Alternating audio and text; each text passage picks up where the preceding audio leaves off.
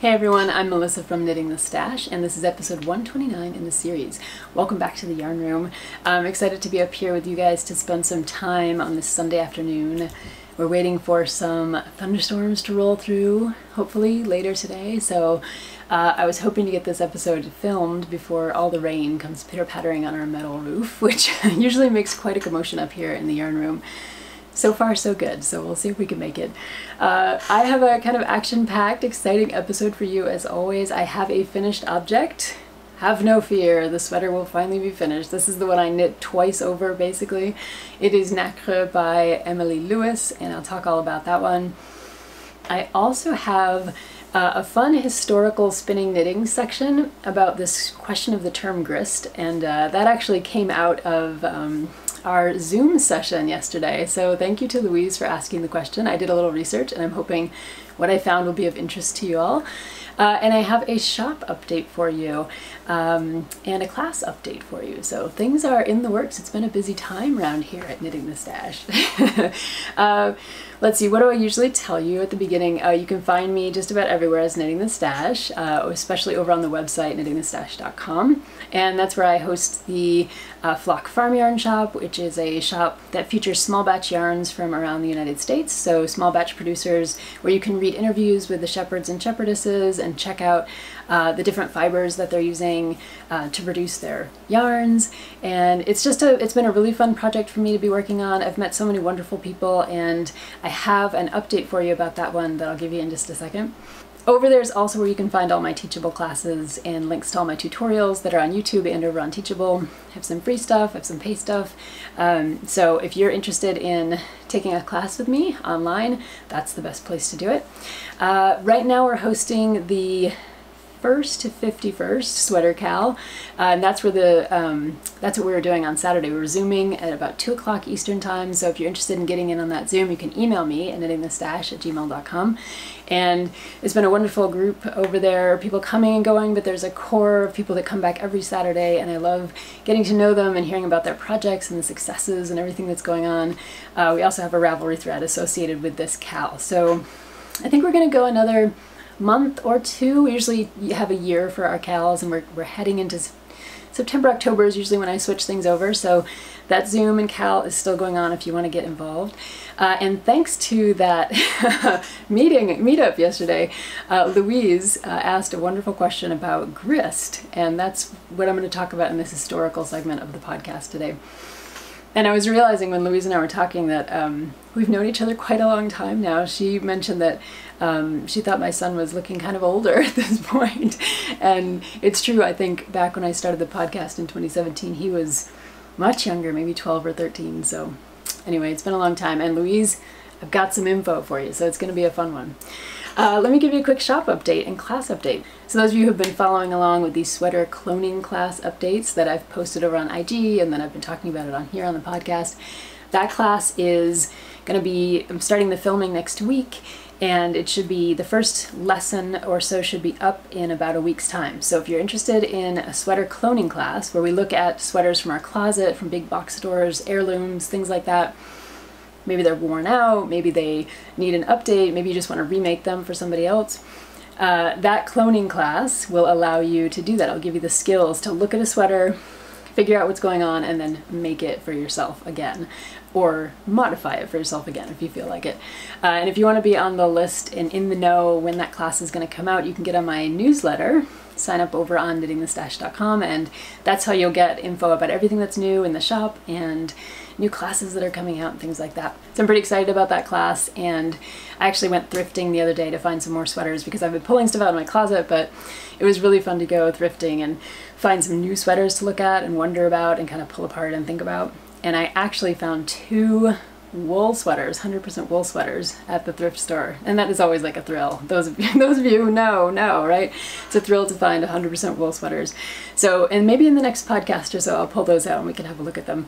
They're pretty, really interesting actually, and kind of beautiful, and they actually fit. So hey, you know, I get extra wool sweaters, or I can use the yarn. Either way, so that's exciting. And as far as the Flock Farm Yarn shop update goes, I have some new yarn in the shop from Georgia Rustic Wool. This is Joanne Mackey's yarn, and Joanne Mackey has been in the shop almost since the beginning. I have plenty of her other yarn over there too in the natural white. I have some beautiful kind of like tan or Emilie alpaca over there. I have some sock yarn. Now Joanne Mackey's in Georgia, and she runs Georgia Rustic Wool, and the two new yarns that we have are an alpaca blend. This is 3565 alpaca and Gulf Coast native, and if you've been following along with Joanne Mackey's story from the beginning, you know that the Gulf Coast native sheep is a critical breed, and so having that yarn in the shop means a lot to me because I really want to help with conservation of these really cool breeds. So yeah, so this one is alpaca and Gulf Coast native. It has a good weight to it. I think it would be perfect for accessories. Might not be great for sweaters because it's a little bit of a heavier yarn, but we have plenty of other Georgia Rustic Wool over in the shop that would be perfect for sweaters, including this new one. This is the a rare breed combo. So this is Romeldale CVM and Gulf Coast native pulled together, and we talked about Romeldale CVM in here a couple episodes ago. This one is in a beautiful oatmeal color. It is a fingering weight yarn, very fine, beautiful, lightweight, good for sweaters, and I think my next sweater is going to be out of this. So I'm kind of excited. I don't know if I'm going to design a sweater or just pick up a pattern, but either way, this is what I think I'm going to be knitting with for the next little bit. So I'm kind of excited about that. It really is a beautiful, kind of like, not quite woolen, but it has that kind of lightness of a woolen yarn. And it has, I always forget to give you the yardage, this is 100 grams for 400 yards. And the alpaca blend is 100 grams for 200 yards. So it's much more of a worsted weight kind of yarn. And this one's much more of a fingering weight kind of yarn. So those are the two new ones in the shop from Georgia Rustic Wool, and I'm so lucky to be in this nice partnership with Joanne Mackey, who's always sending yarn for the shop, and I love it. So head on over to the shop and check out those yarns and any of the other yarn that's available. We have yarn from New Hampshire and Iowa, Illinois, Colorado, Georgia, I'm forgetting somebody, Cami of Montana. So yeah, we're starting to get a lot of yarn from all over the country in that shop, and that's the Flock Farm Yarn shop over at knittingthestash.com. So without further ado, let's jump into the finished object before we do some knitting history and language stuff, which will be fun, I think. So this is the Nacre sweater by Emilie Luis, and I think it came out pretty recently. I talked about it briefly on the last episode when Spencer was on, and I think I had re-knit this down to about here at that point. This was a sweater that I'm not sure still what exactly happened. I think I just misjudged my sizing, and I didn't quite wash my swatch, and I didn't do all the things that I normally recommend you do. I was just kind of like getting through the motions and like doing some TV knitting, and I was like, oh, stockinette will be good. I'm good on my swatch. Anyway, I was wrong. So I had knit all the way down to here, and I think I had to pull out all the way back up to somewhere in the yoke. Lesson learned once again. First or 50th sweater, doesn't matter, you can still make mistakes. So I had to reduce I think I had about 7 extra inches of fabric around the circumference, and I'm very happy that I went back and reduced it and got the right sizing, because now it just fits perfectly and I'm very, very happy with it. So this is a sweater that's knit from the top down, and it has some very thoughtful shaping that happens up in the upper yoke.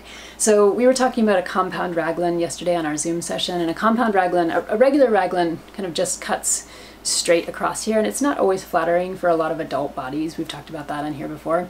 A compound raglan kind of weaves an S, so you get, let me see if I can pull my hair out of the way. You get more rapid increases or decreases here, and then a slower rate of decrease, and then sometimes you get it finished off with a different rate of decrease under the arm. So you get kind of an S shape rather than a straight line for your sweater. Now this sweater doesn't quite have compound raglan shaping, but it also has a little bit of saddle shoulder going on, it has a little bit of fully fashioned going on. It's just a really, it has an interesting look to it. So up here you can probably maybe very barely make out the increases, since it's a top-down sweater, are more rapid here, and then they kind of like drop off a little bit here and then completely drop off for the underarm. So you get this little bit of an S-curve, but it also has this kind of what looks to me to be almost like a saddle shoulder. Pull it down here so you can see. So just like a raglan or a saddle shoulder, you have this continuousness of the pattern here, which is right here, it's a kind of stockinette plain stitch, but it has a nice look to it because you have those increased rows kind of surrounding it. So there's a little bit of a saddle-like shoulder going on, and it almost looks like it produces this effect where it almost looks like it has this fully fashioned shaping in the back, where you just have the shaping right here that lines up, kind of sits over the back of your shoulder along the back of the collar. So it's just a very flattering yoke, and I like the way that Emilie Luis designed the look of this sweater. It was one of the things that drew me to it. It is a Henley, so it does have the basic Henley placket. So you have your bind off, or you can do a provisional cast on here for your placket stitches, and then in this case the button band is not horizontal but vertical, which is very interesting, and I'm not going to give away the secrets of the pattern, but it does produce a kind of beautiful effect on the sweater to have the vertical button band, I think. And thanks to Spencer, the sweater has buttons. I'm not a button sewer on her. I've done it several times and I've had some mixed results. It's one of those things I really like. I want to focus on a little bit more and figure out, but I'm not a seamstress sewer and I'm not a button fixer. So luckily I have Spencer in the household and he loves doing both, so I happily turn my sweaters over to him. He actually has a hilarious video up about the last time I did a vertical button band and he sewed the buttons to that. So if you're looking for that, if you need a little splash of humor in your day, check out that video over, it's on my channel, but it's Spencer sewing on buttons. He's got some tips for you. It's kind of funny. So we got Henley styling, top down, and it's a very basic plain stockinette sweater. I didn't do any shaping or anything, but I did add my split hem to the sweater because I like the effect, and I really like not being squinched in any kind of pullover with a ribbing at the bottom. So yeah, I went with that. Now it has a pretty short band of ribbing at the bottom.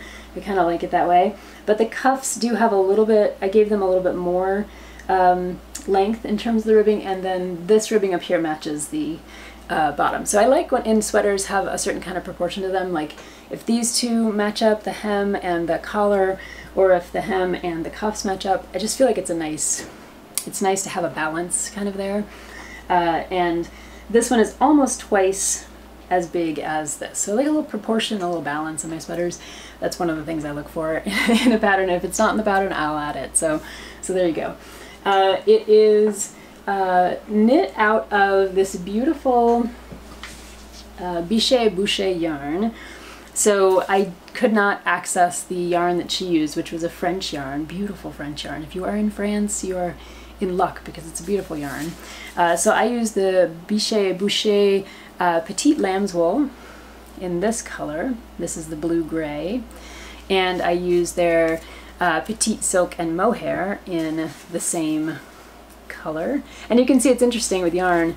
The same color can be applied to different yarns. So this one is mohair and silk, this one is wool, and you get a slightly different effect based on the fiber type and the dye used. So they're very close. They are called the same color, and they almost are the same color, but you can see the mohair has a little bit of like, it's almost like a resistance to the dye. So you get a little bit more of the lighter or the whiter undyed portion in there as compared to the wool. So they're both the same colorway, but you get a little variation, which gives the fabric of the sweater a really nice variation as well. And it has a beautiful halo and drape from the mohair, but it also has some good elasticity and memory because of the wool. So that's why I like this kind of combination. You hold these two together and you get the best of both worlds. And I talk about the ideas behind good yarn substitution in another video that's up on YouTube. So if you're looking to substitute yarn, I have like 5 tips for you over there on that video that will hopefully help while you are trying to substitute your yarns for your next sweater or sock or shawl project, right? What else would I say about this one? It was actually a fairly standard, kind of classic sweater, and I didn't do too many mods to it. I did a provisional cast on for the underarm stitches. We all like a good armpit, right? So I did a good provisional cast on here, so there's no seam there. I like seamless armpits as well. And I really wanted to have, I'm trying to build, and maybe some of you are too, trying to build this wardrobe of sweaters that are a little bit more classic lines and kind of like wardrobe staples, let's just put it that way, right? So it's really fun on the one hand to knit sweaters that are kind of wild and crazy and do interesting things and create new opportunities for learning new techniques and things like that. But there's also something to be said for knitting a classic sweater that you can just pull out and put on. It's fun to have these handmade sweaters that just have a kind of a look like they're professionally finished, or they just came out of, like, you know, a beautiful boutique or something like that. There's something nice about that. It's a good feeling.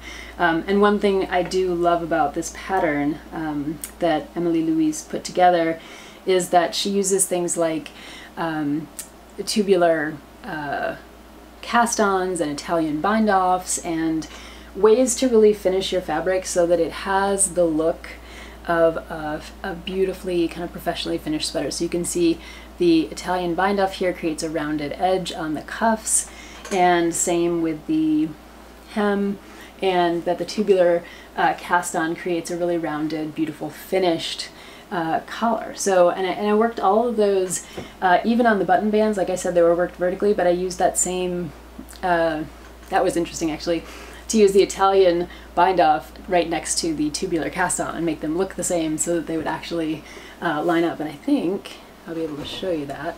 Yeah. So you can see right up here and over there that the upper portion of the sweater is done with those two different techniques. So yeah, it's a cool sweater. It's really cool. And I'm excited to have it as a kind of staple in the wardrobe. So I'll hopefully have some photos that I can pop in here for you to see. And yeah, so that's my finished object. This is the Nacre sweater by Emilie Luis, and I'm pretty happy with the way that it turned out. And if you've been working on sweaters, especially for the KAL, or just if you're new to the podcast and you've been working on a sweater, throw some comments down there. Let us know what you're working on, what your favorite sweaters have been, and what you're struggling with your sweaters, because it's always fun to share those kinds of things and then see if we have some help in the comments down there. So in this last segment of the podcast, I want to totally nerd out with you, all right? And if you are ready to nerd out, this is going to be your segment forever, all right? Louise asked me a question about grist, because I talked about the term in my yarn substitution video. Grist is defined as yards per pound, generally. And Louise in the Zoom yesterday was like, I wonder where that came from. Because grist, you know, a lot of us, when we think of grist as a term, we think of like a grist mill, like grinding corn, right? We don't necessarily think about yarn. Now, if you're a spinner, you've heard this term. I'm pretty sure you've probably heard this term, because grist is one of those, well, I mean, Rachel Smith calls it kind of one of the secrets of the spinning community. And it's the secret to getting the yarn that you want for a project that you're going for, like knowing how much raw fiber you're going to need pound-wise, and the kind of yarn that you're going to produce to be able to know how many skeins you need, how much actual yardage, all that kind of stuff. So it's kind of like really important to spinners who are trying to spin for a particular project. All right, so in my day job, I'm a professor. I can't help but love a good research question, so this took me down some rabbit holes, and I thought I would share some of the research with you. Now, this is by no means the be-all and end-all of like the history of the term grist, but when you ask an English professor to go figure out a language, like what's going on with language and what's going on with a term, this is what you get, so bear with me. All right, so yes, grist, if you go to the OED, which is the Oxford English Dictionary, often my first stop when I'm trying to figure out the history of a word or a history of language, if you go to the OED, you do find one definition that has to do with grinding up corn. But you also find a definition that has to do with the size or thickness of yarn. All right, so they're both happening in the OED, not at the same time. Using the term grist for talking about corn grinding or mill grinding of corn goes way back to like 1080 or something like that. I mean, it's very far back. The use of the term grist for yarn applications doesn't really catch on until about the 1700s. And what you get in the OED is usually the date when a term is first used in print, right? So it could have been used in oral languages before this, or more casually before this in language, but it was noticed in print at the time that the OED is talking about it. So in 1733, in a Scottish publication, we have the use of the term grist. And actually, and this is where we totally nerd out, it wasn't grist, it was girst, G-I-R-S-T, which got translated over to grist by the time the British are using it for a patent in 1792. Okay, but the 1733 use of the term, they give you a little snippet of the text. A certificate from the master of the workhouse bearing that he or she, the bearer, is a sufficient tradesman or good spinner of such a staple or grist of cloth or yarn, etc., etc. So this is the first time that girst or grist is being used in text. It's in a Scottish context, and like I said, it doesn't switch over to grist totally until a little bit later in the 18th century. Now, that led me down a little bit more of a rabbit hole because I'm thinking to myself, I still don't have the answer of like, how do we get from corn to yarn? So I found a reference to grist in the Journal of the Textile Institute, which is a journal I've been using in my other research. So I was really happy to see it show up there. And this is from a 1952 publication that's in the Terms and Definitions Committee section. It's like a report that they put together. And it's called Notes on Grist, Luster, and Dumb Yarn. We're gonna have to come back to dumb yarn at some other point. I'm gonna stick with grist right now, but dumb yarn is an interesting term. So when they get to grist in this Terms and Definitions Committee, they note that it is a Scottish term. They think it came from Scotland originally, and that's what we saw in the OED. That's what they saw in the OED. And basically they think it's used to, it's the equivalent of the count, the grist or the count of a yarn.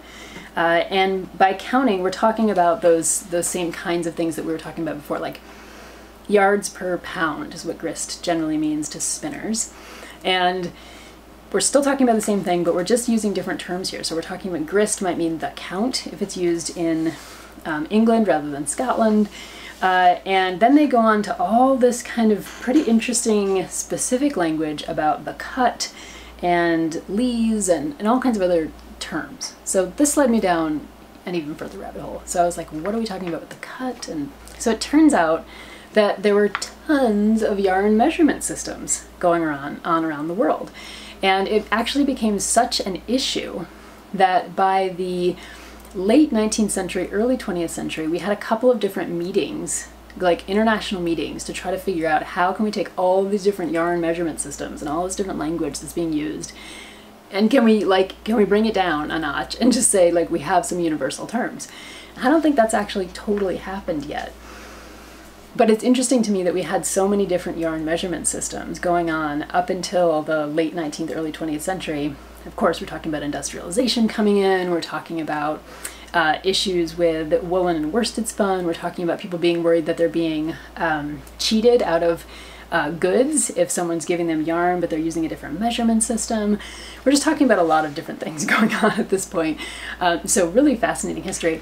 And there's a website called sizes.com. I know it sounds really weird that there's just a website called sizes.com, but they have an entire segment on materials and yarn in particular and a lot of the different measurement systems. And by the time I got to that site, I got to maybe what might be an answer to Louise's question. So on that site, they talk about this earlier moment when yarn was measured by the number of grains that it, weight of grains, certain number of grains to weight of yarn. And I was like, maybe that's the answer. So that's as far as I got. I have no idea if that is actually the connection between the grist and the grist, or why those two terms, why the same term is used for both instances. It could just be a weird coincidence in language. Who knows? But that's where I got to. So what I'm going to do is put a lot of the links that I used below in case you feel like nerding out as well. There was a great article that I didn't even talk about by David Jeremy called The British and American Yarn Count Systems, a Historical Analysis. Fascinating. And there's an older book from, I think it was 1900, by Thomas Woodhouse called Yarn Counts and Calculations that you can get as a Kindle edition on Amazon if you're interested. So I'll put all that information below. But if you're at all like me and you're a total like nerd about these things, you may also wonder like, what else is going on with these yarn measurement systems? What is dumb yarn? What is a lee? What does it mean to have a cut system with slashes? And there's a lot more to learn. So if I dig into this any further, I will let you know on a future episode. But I hope you enjoyed going down this strange rabbit hole with me. Thank you to Louise for the question. And although it doesn't totally answer or provide an answer that might be 100% satisfying, I hope that just the act of going through the research and hearing these interesting historical stories might be worth the time. So there you go. So thanks for hanging out with me again today on the podcast. It's always fun to take a few minutes and sit up here in the yarn room with you. And I will be back in a couple of weeks with some more projects and fun stuff. If you're interested at all in the upcoming sweater cloning class, or if you want to be one of the first to know about new yarn that's showing up in the Flock Farm Yarn Shop, hop over to knittingthestash.com and sign up for the newsletter. And that's also where I send coupons and all kinds of other fun little bits and bobs, so you'll be in a good spot if you snag a place on that newsletter. In the meantime, I hope you all have some fun knitting and spinning and doing whatever it is that you're crafting on in your spare time, and I will see you in a couple of weeks. Take care. Bye-bye.